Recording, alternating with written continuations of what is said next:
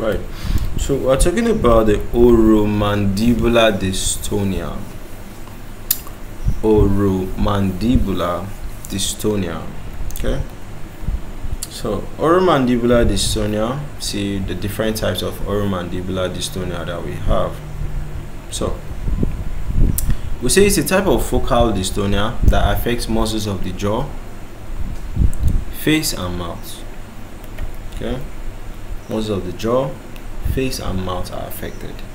So symptoms is involuntary muscle contractions. So this can cause the jaw to open or close involuntarily.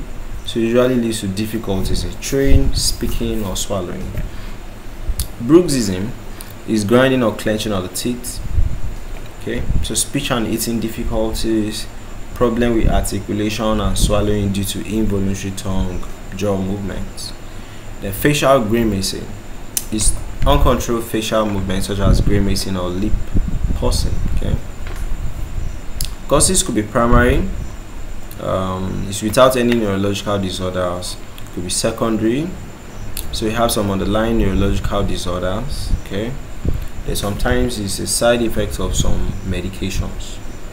So diagnosis is a clinical evaluation, right? So based on what? Medical history and physical examination. Neurological examination, you do electromyography. So treatments, you are basically giving some medications that help to relax the muscles. Okay, so like botulinum or toxin injections can reduce muscle contractions, relax the muscle. Oral medications like what? Clonazepam, trihexyphenidyl, baclofen.